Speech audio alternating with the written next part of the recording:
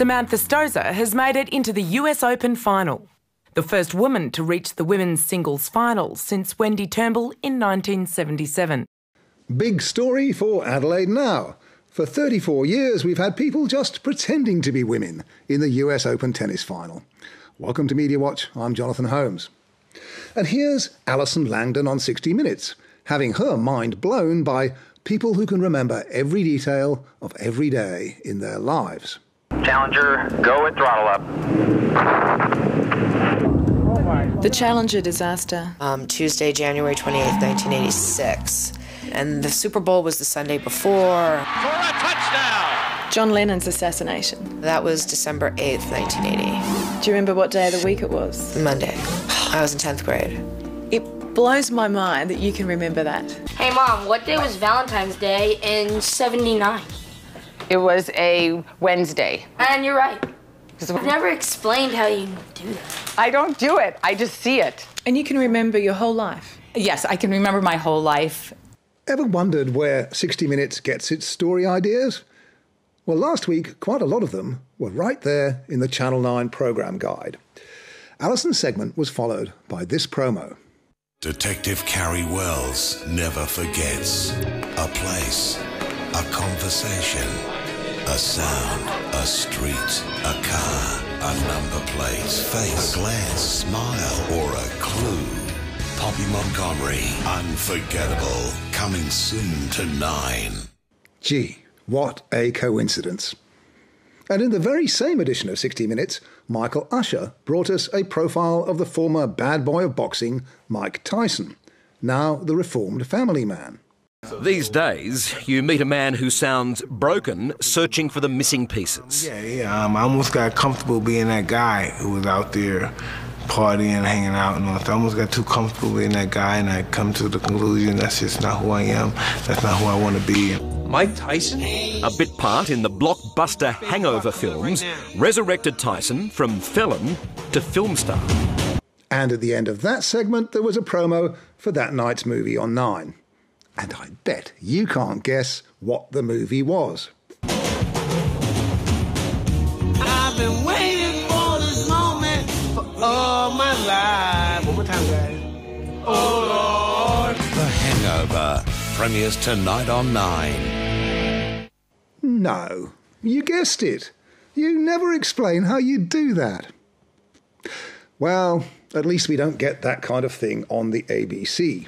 No advertising on the national broadcaster, no brand names, no plugs, no promotional guff. ABC Radio, Mid-North Coast Breakfast. Well, it's time to find out what's happening at our ABC shop in Port Macquarie at Settlement City. Kathy Hunt is with us from the shop. And Kathy, good morning. Good morning, Cameron. How are you today?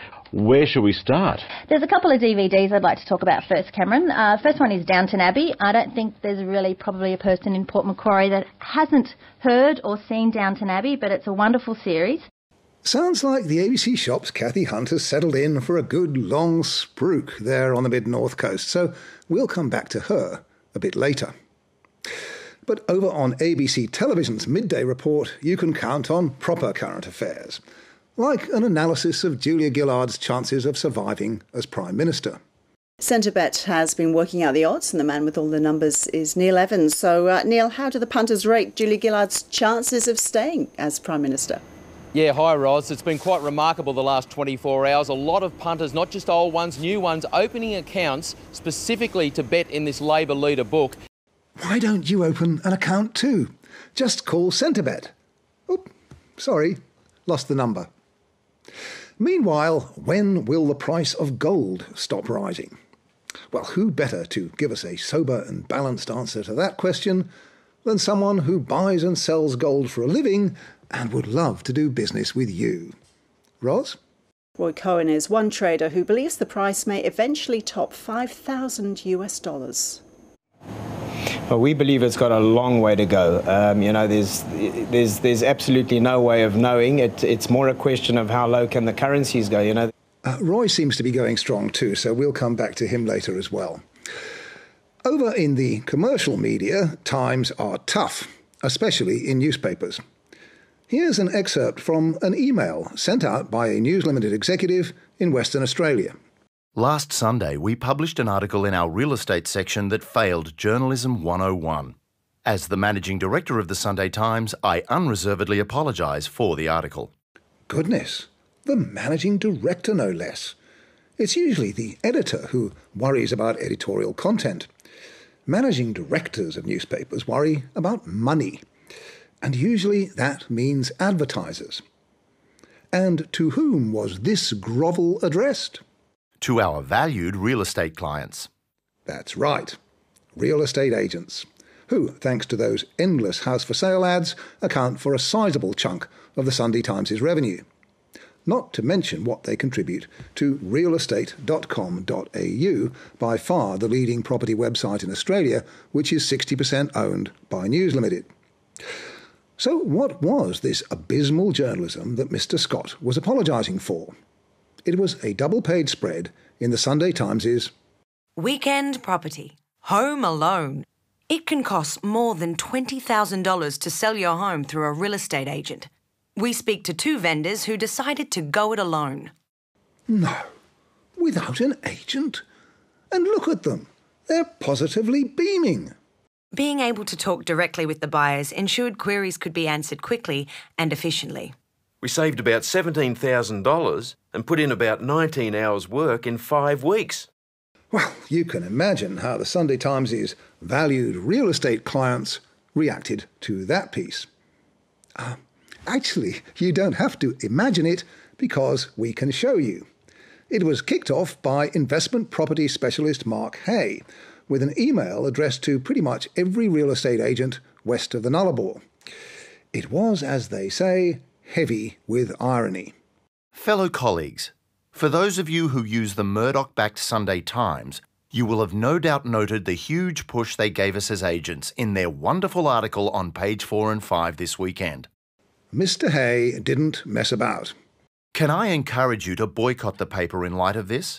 Or better still, this is a perfect reason why we as agents should build our own website to challenge realestate.com.au and the others who keep putting the squeeze on us. Anyone interested? Lots of people were. I'm interested in a change from this. David Whiteman, Ray White. It is heartening to see the discussion around creating a new industry-owned and controlled website. Jeff Baldwin, Remax, WA. The Davey Group would be behind a move to advertise through rewire.com only. Andrew Davey. Mark Hay was over the moon. Wow, the response has been overwhelming. By far the huge majority confirm we should crank up Rewire. Rewire is the Real Estate Institute of Western Australia, which has long had its own property ad website. Feature properties for sale. And has recently teamed up with the Sunday Times' rival, the West Australian, to produce westrealestate.com.au. The West is spruiking its new website for all it's worth. West Real Estate.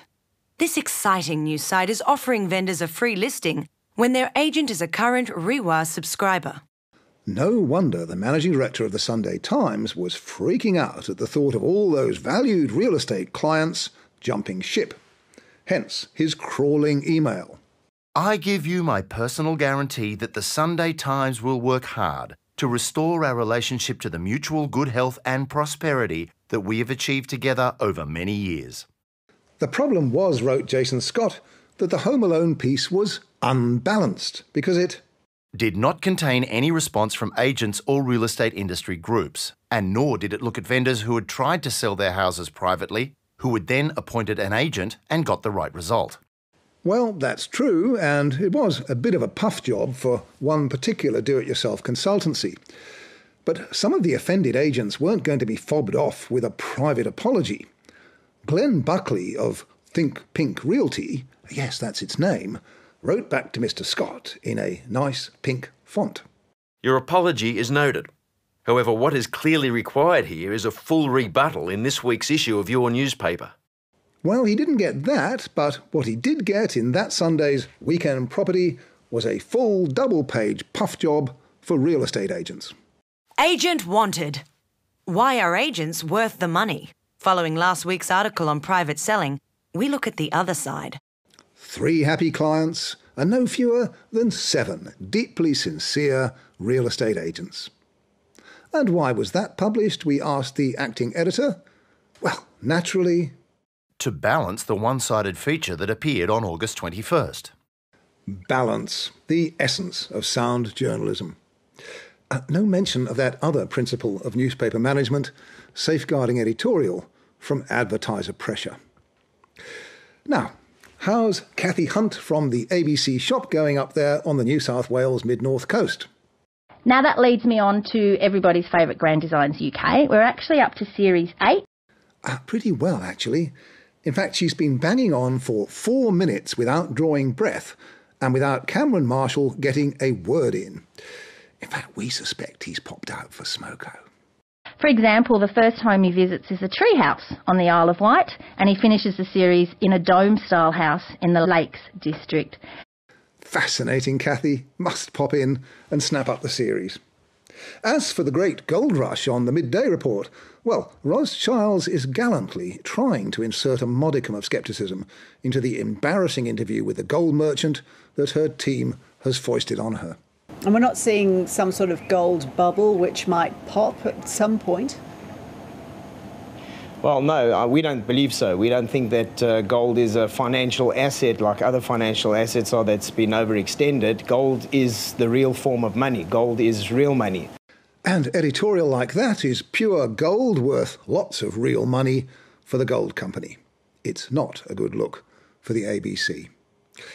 That's it for this week. But wait, before we go, don't forget you can download a vodcast of Media Watch from our website. Perfect for that idle quarter of an hour, or watch it again on iView. You can follow us on Twitter and join the Media Watch tweeps every Monday night at this hashtag. So many choices. However you view the programme, there'll be another one next week. But alas, no free steak knives. Good night.